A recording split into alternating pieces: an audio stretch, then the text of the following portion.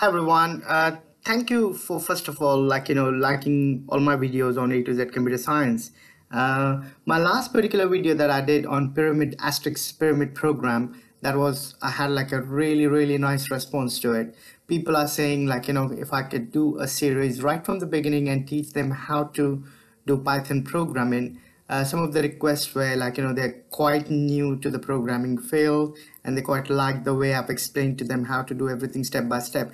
So what I've decided that I'm going to start a new series that will teach you Python programming language. And I'm also going to consider that you guys are fairly new to this programming field and I'm going to teach you everything from the scratch. So if you have no experience, zero experience, you don't have to worry. We are going to go step by step and look at how to do Python programming language. Now, first of all, to start Python programming or coding, you would need a software, the Python programming software itself. Now, the good thing is the Python programming software it comes like completely free. All you got to do is just install it. So I'm going to show you how. So if you open up your Google browser, and inside Google browser, if you just type Python there to start with, if you type Python, if you press enter, that should be the first link. Usually it says python.org. If it doesn't come, you can just type it yourself, right? Python.org. It's straightforward. So if you click on that, right, and if you go into the download section, so I'm going to click on download section, right? Now by default you'll see it says download for Windows, right? So if you've got Windows operating system, you can just click on this link that says Python 3.7.0. Now let me remind you, if you do install this Python at a later date, you might see a different version here, right? So you don't have to worry about it. They keep updating the software on their website, right? So you can get the latest version with all the latest feature and everything, right? Now in case if you've got like a Mac operating system, you're going to click there, right? And if you've got like other platforms, then you're going to click there, right?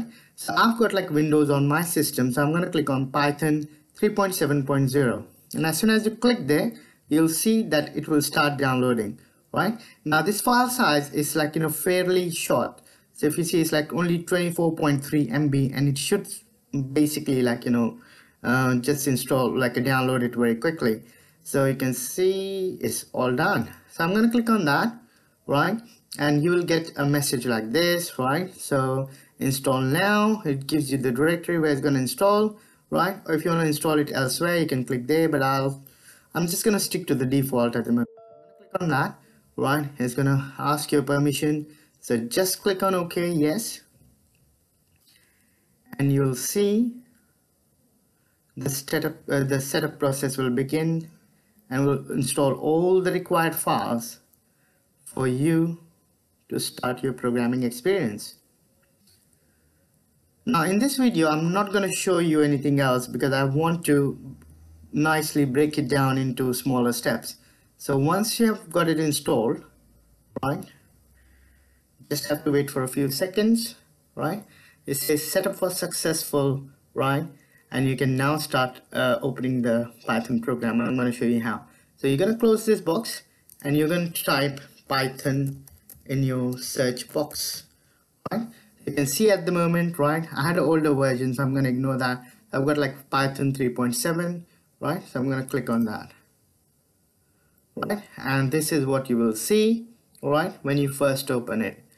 I hope you like this video. If you like this video, I would like you to subscribe to my channel and share this video to your friends so they can join us on a learning journey experience on Python programming. Thank you for watching. I'll see you in the next video. Thank you.